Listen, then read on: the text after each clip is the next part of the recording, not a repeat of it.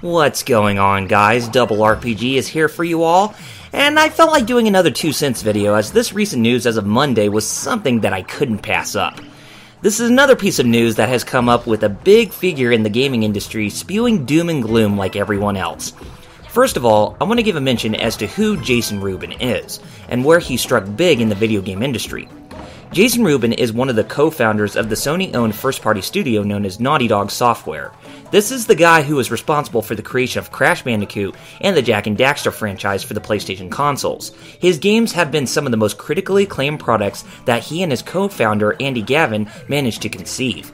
His reputation as a game developer has been extremely significant, such as the likes of Tim Schafer, Doug TenNapel, and many who have a creative passion to create quality content. As of recent, Jason Rubin was the president of THQ briefly before the company filed for bankruptcy, in which they are now defunct from video game development. That is who Jason Rubin is, so you figured that his opinions would have great matters. But it seems that he has sparked huge controversy from not only gamers in general, but to Nintendo fans out there.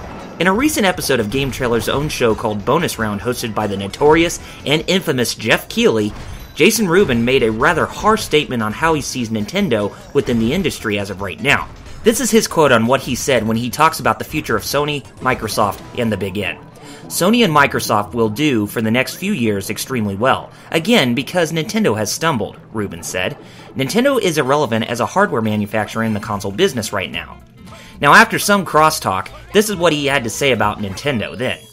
Nintendo is selling more Wiis and Wii U's. And again, before the hate mail comes in, I will say to whichever camera is on right now, a worldwide treasure Nintendo is. There is no developer that will ever be Nintendo visionary Shigeru Miyamoto. It is a crime that we do not play those games on the systems that we have. I really don't know what to think about his quotes on this subject, as it's hard to bear the fact that Jason Rubin speaks more from the mind of a sensationalist than a diverse analyst. Now, before I go on with this rant, I do have to say that one thing that I can't agree where Nintendo stumbled, it's marketing. Nintendo had a whole year to work really hard in promoting some of those third-party titles that hit the Wii U, like Lego City Undercover, in which they published, Monster Hunter 3 Ultimate, The Wonderful 101, and some of those others that arrived at launch. But they didn't do jack squat in promoting their material. Throughout this whole year, we have seen the Big N market their products on television, but only to programming blocks that are more kid-oriented like Nickelodeon, Cartoon Network, Disney XD, and some others.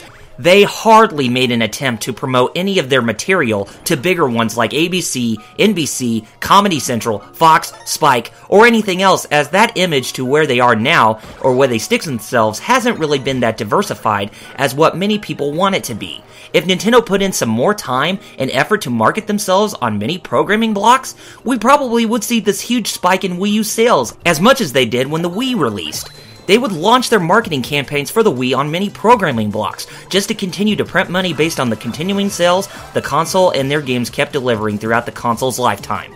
However, they really didn't do any of that, as they were wasting time with trying to save their money on other material, albeit it being for the better, instead of trying to get the message across people's minds who still believe that the Wii U is just an add-on for the Wii and not a next-generation console. Gosh, jeez, I still can't believe that there are many people who still think of that to this day. But then again, marketing costs so much money, so it isn't as easy as it was for Nintendo back then when they were high in their prime. That is where I think Jason Rubin criticizes Nintendo for that aspect. However, many of the other points that he made is where I am in full disagreement. Nintendo is irrelevant as a hardware manufacturer in the console business right now? Bull freaking crap they are! If they are irrelevant, then why are their games made of the highest quality? Why is it that games like New Super Mario Bros., Monster Hunter, and Zelda manage to sell extremely well on both their handhelds and consoles? It's because they are of higher quality and hardly buggy like what Sony, Microsoft, and almost every single third-party developer goes for, as they do not want to spend so much time with developing their games around the hardware for Nintendo's products, as I feel that most of them are still in the shtick where they tend to act like Sega back in the 90s. Let's look at it this way. How is it that Nintendo is still succeeding in today's culture when it comes to video games? It's because their games from both retail and their digital service, the eShop, continues to hit strong even after a game has released. In due time, I am very confident that Super Mario 3D World, New Super Mario Bros. U, New Super Luigi U, Super Smash Bros. For Wii U, Bayonetta 2, The Wonderful 101, Mario Kart 8, X, Yarn Yoshi, and the new Zelda Wii U title will continue to sell copies long after they are released. This is why Nintendo doesn't worry about the used games market, as their games are top-notch and full of content. That's why many people keep buying them all the time. I do agree with you that they are a treasure when it comes to video game development, as their games are top quality than any of their competition. But you had to end it by saying that it's a crime for being unable to play their games on the systems of their competitors, to which they said that they will never become a third party to begin with. Pardon me for saying this, but stop being so hypocritical and selfish with your belief, because that is never going to happen. Speaking of which, when was the last time you ever made a video game? When was it, Jason Rubin? Oh, that's right. That was back in 2004 when you finally released Jak 3 for the PlayStation 2, while only having special mentions for Jak X Combat Racing, Daxter, and Uncharted Drake's Fortune. That's it. Why haven't we seen any newer games being made by you? Oh, that's right. You were absent for 8 years doing something else, and then came back to be THQ's president, in which you failed to save the company from going downhill. Yeah, very classy smack talk on Nintendo, Rubin. Also, I never knew this about you until recently, but I learned that you never made a single game for a Nintendo console or handheld, as you created a couple games for the Sega Genesis in which they were poorly received by critics. I'm sorry, Jason Rubin, but I really don't think that your opinion is justified when you say that Nintendo is irrelevant as a console manufacturer because they make really great quality software specifically for their hardware. Now, just because they have a hard time with gaining a massive spike in console sales after delivering great quality content is beyond me. But that is another can of worms that I'll have to deliver at another time. Anyway, what I'm trying to say is this, Jason Rubin.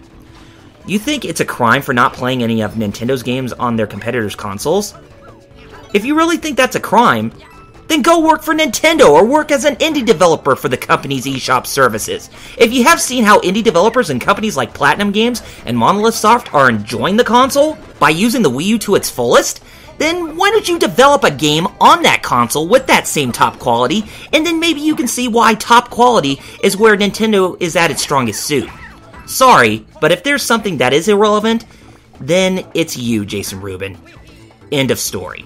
Anyway, guys, I want to know of your 2 cents towards this subject. Do you agree with Jason Rubin's comments about Nintendo, or do you think his argument makes him hypocritical? Make sure to leave your positive and negative feedback down in the comments below, and be sure to subscribe to my channel on Double RPG Game Riffers Solo. This is Double RPG signing off, saying Godspeed, and game on, gamers. Have a good one.